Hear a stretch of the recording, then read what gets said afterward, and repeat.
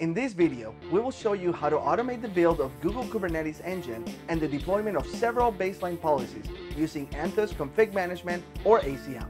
Aurora's demo will showcase how you can benefit from ACM when preparing a new Kubernetes platform to a desired state as a multi-tenant cluster. Let's get into the demo. A multi-tenant cluster is shared by multiple users and/or workloads, which are referred to as tenants. Tenant isolation is required to minimize the damage that a compromised or malicious tenant can do to the cluster. Policies can be used to enforce tenant isolation. Attempting to ensure policy compliance manually would be complex. Automating policy enforcement ensures consistency and lowers development latency through immediate feedback.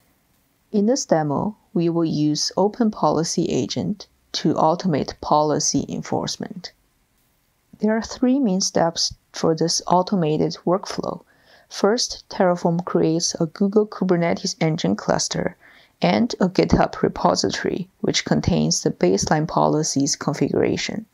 Second, ACM is deployed to the cluster and is configured to use the GitHub repository as the desired state of the cluster. Lastly, ACM pulls the configuration from GitHub repository and pushes them to the cluster. Let's see this workflow in motion. First, make sure you're logged into Google Cloud and GitHub token is configured. Initiate the workflow by running Terraform apply.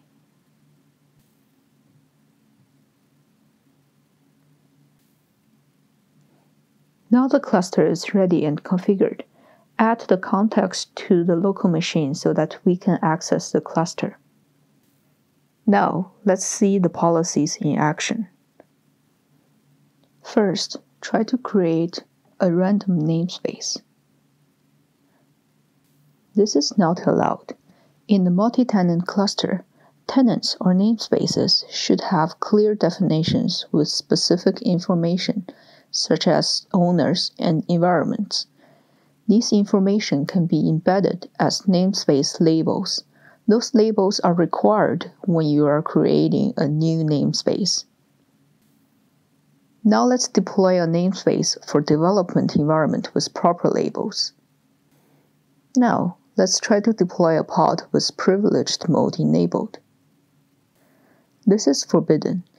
In the multi-tenant cluster, the isolation boundaries between tenant workloads and the cluster need to be hardened.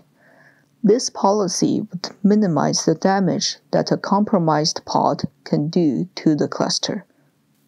Now let's deploy a new production namespace and deploy an image from Docker Hub. This is not allowed.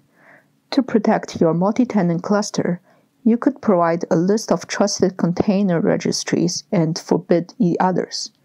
This helps to protect the cluster from malicious container images from random registries. There are a few other policies that help us to protect the multi-tenant clusters. Apart from the easiness of configuring a cluster using ACM, another big advantage of using ACM is that ACM can prevent configuration drift with continuous monitoring of your cluster state.